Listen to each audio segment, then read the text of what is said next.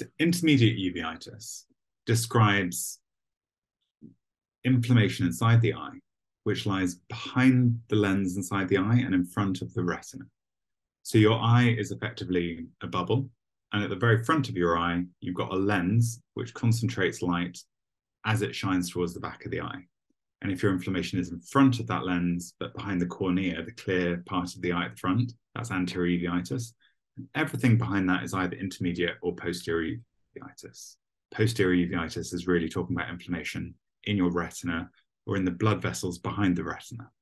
So intermediate uveitis is mainly in the jelly in the middle of the eye.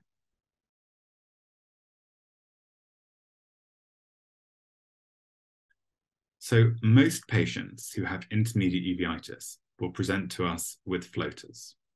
So those may be big, they may be small, they may look like spiders, they may change over time, but the floaters will be the main symptom. You may also have reduced vision due to all the inflammation inside the jelly in the eye, and you may get swelling of the retina, which will also reduce your vision as a result of that inflammation. So those are the main three things. Most patients with intermediate uveitis do not get pain or sensitivity to light.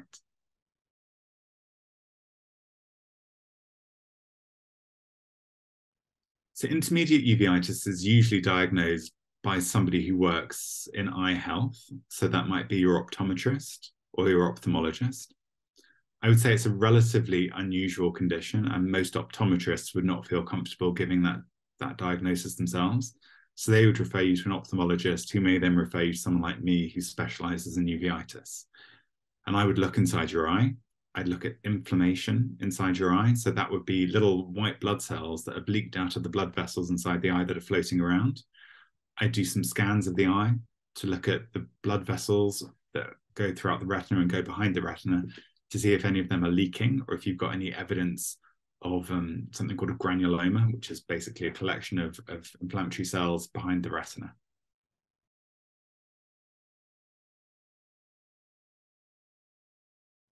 So intermediate uveitis is usually a chronic condition. So that means it doesn't just come and you give some treatment and it goes forever, but it's very easily managed. It's also often very mild. And so many patients with intermediate uveitis never have any treatment at all, and they're just monitored throughout their life to make sure that they don't develop any complications from it. So I would say that of all of the types of uveitis I look after, intermediate uveitis patients are often the ones that are not on treatment, which is good news.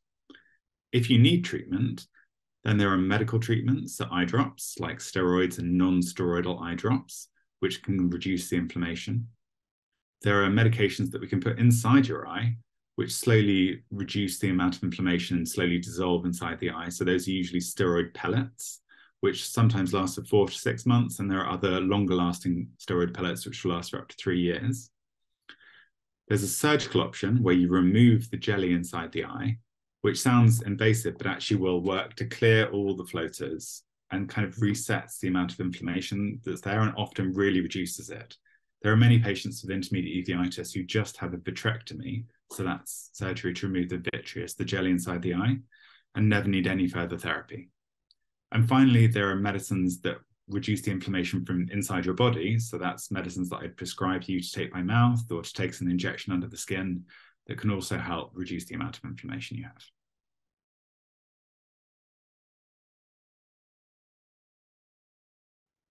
So intermediate uveitis often can be left untreated. So patients may get floaters, they may get used to those floaters and not really notice anything at all. So there's a good proportion of patients in whom they can have untreated intermediate uveitis, and that can be fine. I'd say it is important to get a diagnosis because some types of intermediate uveitis are associated with other problems inside the body. And one of the useful things about ophthalmology is that we can tell what's going on inside the body where other medical specialties may not really be able to. So often the eyes are a great clue to what's going on in the rest of you. So I would always encourage people to get a diagnosis. Some patients who have intermediate uveitis that may be a bit more severe would continue to get worsening floaters and would probably seek help at some point because the floaters were interfering with their activities of daily living. And finally, patients that have such bad intermediate uveitis that their vision is reduced, again, will usually get help because they'll notice that they can't manage on a daily basis.